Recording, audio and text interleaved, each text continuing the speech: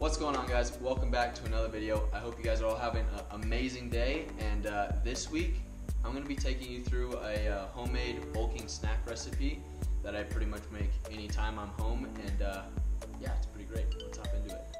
Alrighty guys, so I have all the stuff here behind me to make this. It's pretty much going to be like a homemade granola type thing, but it's very calorically dense, super high in carbs, and you can make it pretty healthy. So yeah, I'm going to throw a picture up on screen right now of the recipe, and these measurements are going to make a whole lot of granola, like a big bowl full of granola. And I'm only going to be here for a couple more days, so I'm only going to be making half of the recipe. So all the ingredients that you see right now, I'm going to be using half of. But you can go ahead and stop it, screenshot this. This is all the ingredients you're going to need. And yeah, let's hop into how you make it. Alright guys, so first things first, you're going to need a really big bowl to put all your dry ingredients in. So I have this really big bowl here.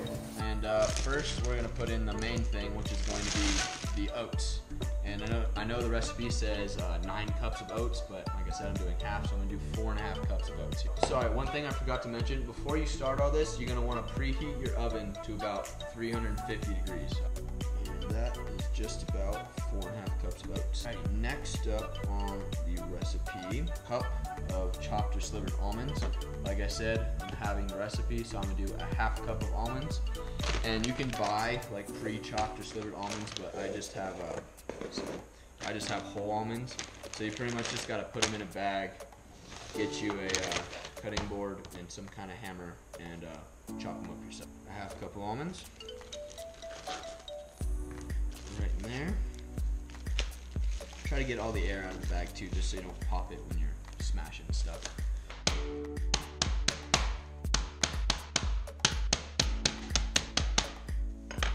And just chop them up till you're kind of content with the size. I like them about that. I don't know if you can see it, but yeah. And then you're just gonna take the almonds, throw them in the same bowl with your granola. And then I believe the next ingredient is a cup of pecans, but one, I don't really like pecans, for one, and two, we don't have any because I don't like pecans. So I'm gonna skip the pecans, but go ahead and put them in there if you want them, or you don't want them, whatever, it doesn't really matter. It won't affect it if you don't put them in there, trust me, or if you put in pecans and not the almonds, it'll be just fine. Alright, so after that, we have just a half cup of brown sugar. A little, something you want to do with the brown sugar is after you dump it in, brown sugar gets pretty like clumpy. You really want to like kind of grind it up with your fingers, like these little balls like this, and make sure it's really nice and fine, so it'll kind of mix in evenly, you know, with the rest of the stuff in there. Next, the recipe says 2 teaspoons of cinnamon, like yay, in the bowl as well.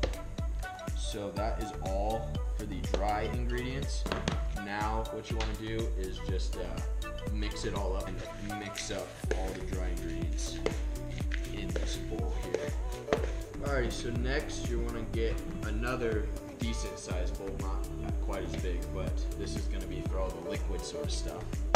So first up we have just a cup of kind of warm water. Let's see, next there is a cup of honey.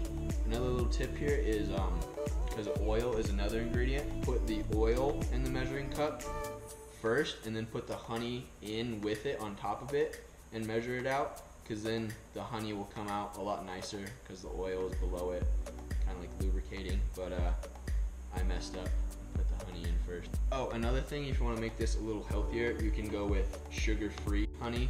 I just have normal honey because it comes in a really big container and you get it cheaper, and I can make a lot of this with one container of honey. But if you would like to go healthier, you could go with some sugar-free honey, or you know, a bit healthier oil than canola oil, but you know, it's really not that bad, but up to you. Last ingredient is vanilla. I know it says like 3 teaspoons, but I really don't measure the vanilla out. It's not like it makes a big difference. It's just kind of for flavor.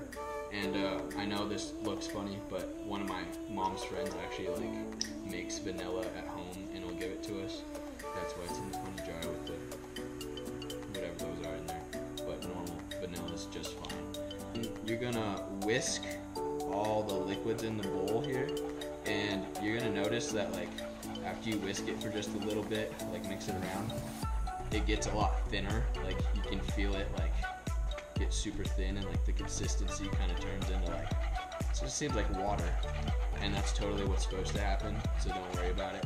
Next, you're just gonna take your liquid bowl here and dump it in the other bowl you had, your solid bowl.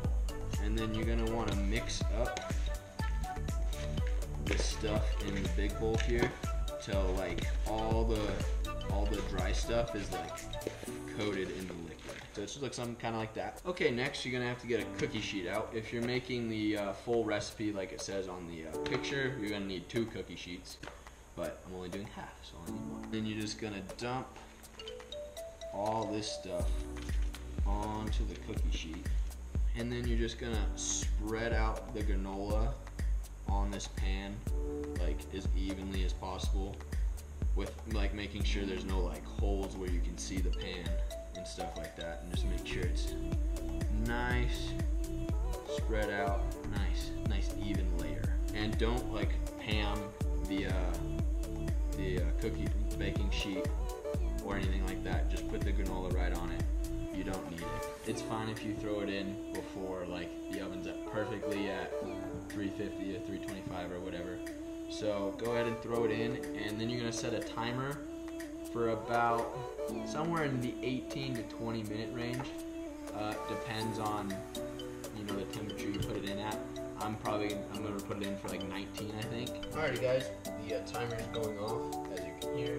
Granola out of the oven. It's not gonna look very cooked right now, and that's because it's only half done. So what we're going to do is take a spatula, make sure you keep one of the hot pads, and you're gonna flip all of the granola. So you're pretty much just gonna like get under it and like flip it like a pancake as best you can. Once you get it all flipped, you're gonna kind of want to make sure it's all spread out evenly again on the pan. Depending on how it looks, if it looks pretty cooked, got some brown spots and stuff, if it looks cooked, put it back in the oven for the same amount of time as you did the first time. If it's undercooked, like this is, if you look at this is slightly undercooked, I think. Like it should all kind of look somewhat like this, but this all looks a little, undercooked. Put it in for a minute or 2 longer this time. And another pro tip, I'm gonna put the pan in facing, like, so the other end is in the back of the oven this time. So it's like facing one way this time, and I'm gonna flip it around this time, just so each end gets cooked. As you can see, like the back half gets cooked more than like the front half, kinda. So I'm gonna just flip it around, try to help it cook evenly. So I'm probably gonna throw this in for like 20 minutes, and we'll see how she looks. Go ahead and pull it out now. Voila. It looks like I cooked it just barely too long. As you can tell here, it got a little crusty on the edges, but not bad. Not bad at all. Now, pretty much just wait for it to cool off, and then you can put it in a big bowl. Make sure whatever you put it in has a lid or like seals somehow. So like here, I put it in this big bowl right here that has a lid. As you can see, there's still a little left in there.